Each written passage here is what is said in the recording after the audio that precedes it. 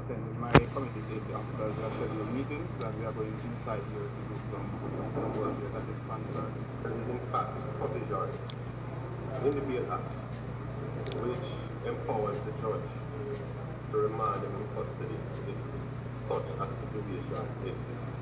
So it was on that basis or on that ground, and on that ground only, while they were both remanded in custody.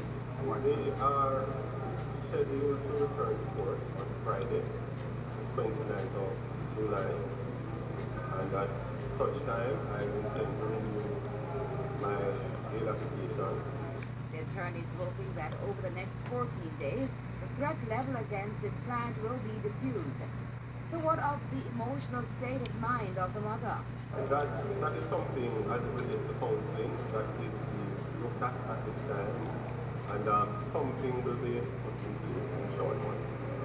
Meanwhile, Superintendent Cameron says there is full cooperation regarding this highly sensitive case in the Garden Parish. We are ensuring that this one is airtight. So I'll come to court personally, see what's going on, and ensure that where they cannot come to court, them up, etc. For one mother looking on, she is deeply wounded by a number of factors. What is...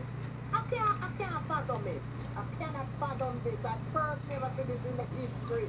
But to my impression, when we analyze the whole situation with the CDA and all that, we are regress. There is wide